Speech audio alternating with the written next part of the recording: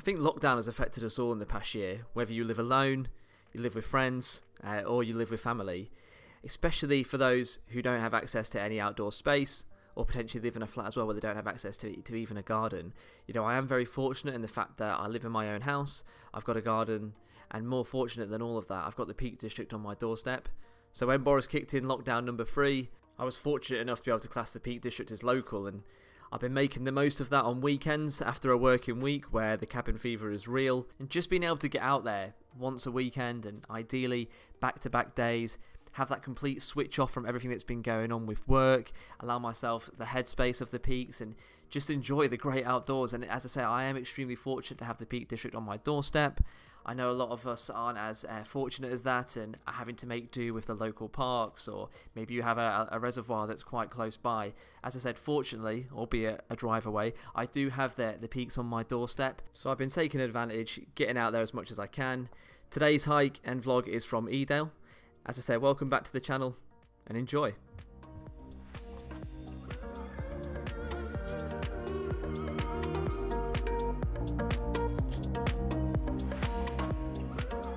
Good morning, what's good? We out here. Welcome back to the channel, it's Sean. It's been some time since I've posted. I've just not really been sure what I've wanted to post it. I've still been, watching a lot of YouTube, in particular Riley, Craig, Ed Fairs, all 3 of them good friends, so go check out the channels if you haven't already. And then more recently, because I've been getting into the peaks on a personal note in the past year, I've been watching some more hiking channels, and Dean Reed's in particular is amazing. So if you're watching this because of anything to do with the peaks, you need to jump on to him for the Peak District. He absolutely knows everything about this.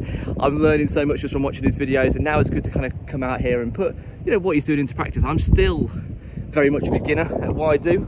I'm just kind of filming and vlogging to show my own walks, people who are maybe in a similar stage of just trying to get into hiking and kind of exploring. Probably a good base channel for you guys, but if you're looking for people more experienced, go and check out Dean for peaks recommendations, and go check out Ed Fairs if you want to see some good storytelling. That guy is going to go places on YouTube, and yeah, let's see where I can go with this.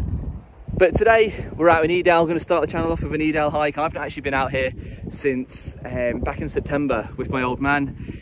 He's pretty much an experienced hiker, experienced climber, and he wanted to do Kinder Scout, so I hadn't done that before. We had a really good day, and I've not been back here since, so decided to come back out. It is in the middle of lockdown, so I'm trying to stay local, not go too far. It is quiet, which is great, so just going to go for a 10-12k hike, just see what views I can get in. I'll try and film some of it, vlog what I see on the way, yeah, and we'll see how the hike goes. But yeah, welcome back to the channel. If you're new, I'd love it if you could subscribe. I think I'm on mid 600s subscribers by the time of filming this, so I think the goal for this year has got to get up to that 1,000. I'm going to get nowhere near to Craig on his 30k, but one day, mate, you never know. Might have to collab and steal some of those subs, eh? But no, only joking. Yeah, let's just see how today goes. I'm not too sure what you can see over my shoulder because I can't actually see the screen on this camera. But last time I was here, I just didn't know where I was when I came with my dad when I was around Kinder Scout, just looking at all in and getting a little bit confused. I will film a video of where I am because Mam Tor's in the background, Hollins Cross, Back Tor, and then Lewes Hill. I'll do a forward-facing video to show you exactly where I am, but it's so good for me now because I'm getting a little more confident and more familiar with the area. So as I'm walking around, I'm taking it all in and piecing it all together, and that's been the biggest piece of growth for me in the past year is, coming out here being a little bit lost, and now I'm confident to come out here any time of the year by myself and really exploring it and see what I can get up to.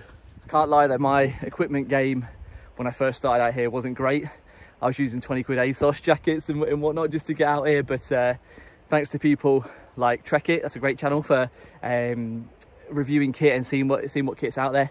But I've got to give a huge shout out to Ed Fairs. Took some time. He's been in this game since he was 18 over in the Arctic. Gave me some great rab recommendations. Luckily with work, I've won a few little kind of inter-work competitions and won some vouchers. So spent it on Cotswold, got a few jackets. So I'm getting to a level now where I'm comfortable being out here in the rain, in the snow. Just, you can't beat it, especially in a lockdown. Get away from that cabin fever. But let's see what else is out here. You know the drill. We out here, baby. Let's go.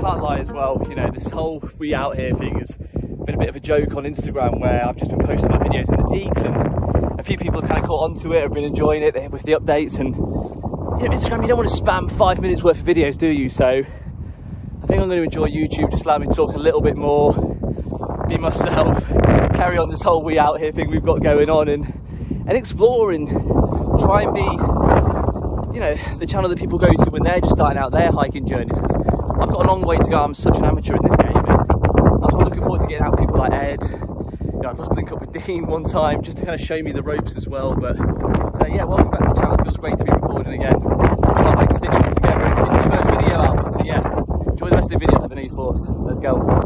Okay, I've got a little bit higher and I feel like it could be less windy. So Nether Tor, Hollands Cross, back Tor, onto Lewes Hill. So that's your Great Ridge from Edale side. I normally see it from over the top in Castleton. And then just in the distance in that valley, you can see the top of Win Hill. Literally around the corner from there, Bamford Edge in Lady Bower. So I know I'm doing little bit part videos here. I keep remembering different bits, but it's my first video back in a year, so allow it. I am using for my hikes all trails. I know there's View Ranger, Ordnance Survey, and you know, other options, but for the time being I'm using all trails. I think it's a fantastic app, shows where you're going, shows reviews. I've used it for the past year, it's been fantastic. So if you are looking for an app to kind of get maybe hiking ideas, yeah, I'd recommend all trails, but there are others out there, see which ones work for you. So yeah, give it a go.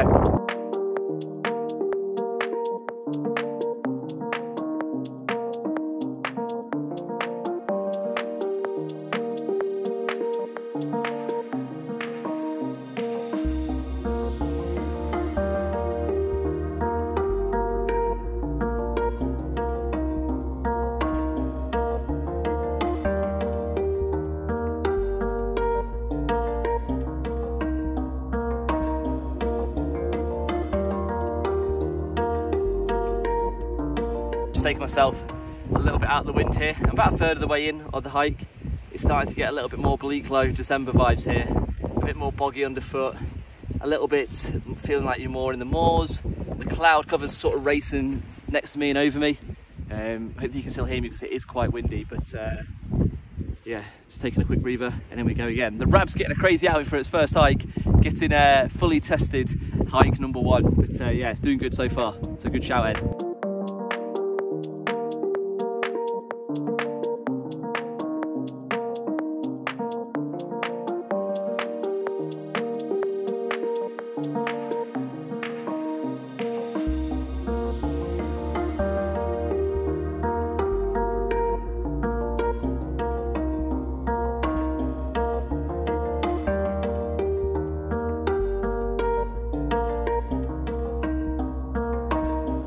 Just parked up at Druid Stone, overlooks Win Hill, Lewes Hill, the Great Ridge basically that I've shown you before.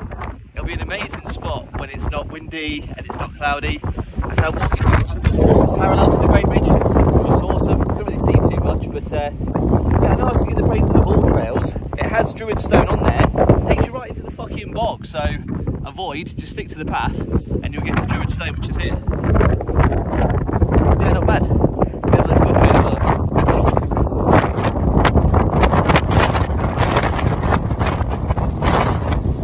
Won't be able to hear me now, but Great Ridge in the background.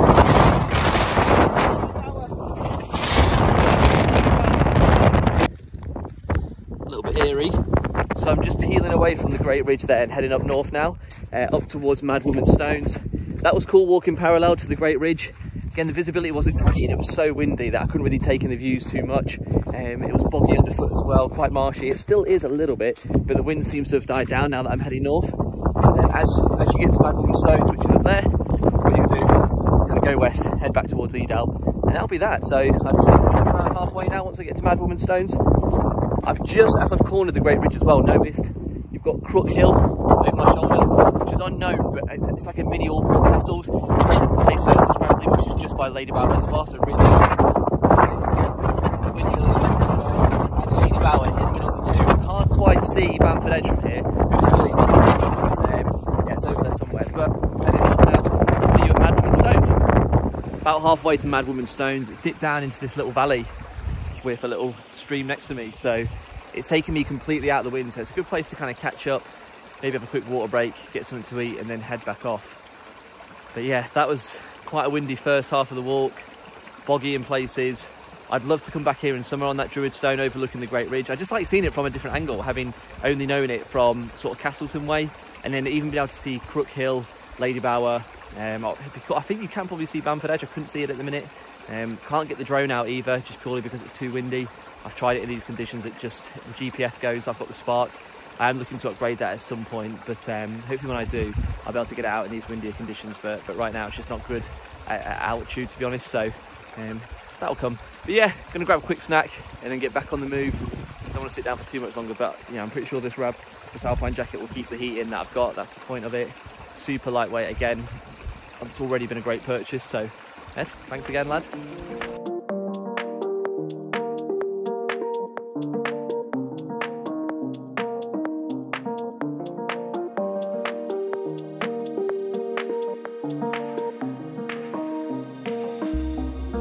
Made it across to Mad Woman Stones.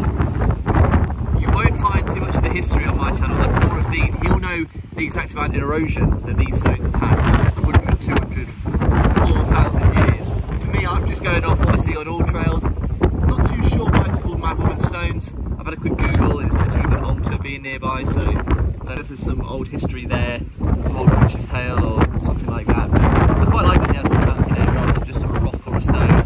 So over there, Druid Stone, Mad Woman Stone. You can see Kinder in the background. We're going to get windy now. It's quite a central place where you've got a lake tower over there behind me, and behind the drop will be out towards Allport and Bleaklow, and then Kinder over there. So again, I'm going to try and have a little bit more food here, and then head off, and yeah, essentially halfway around now.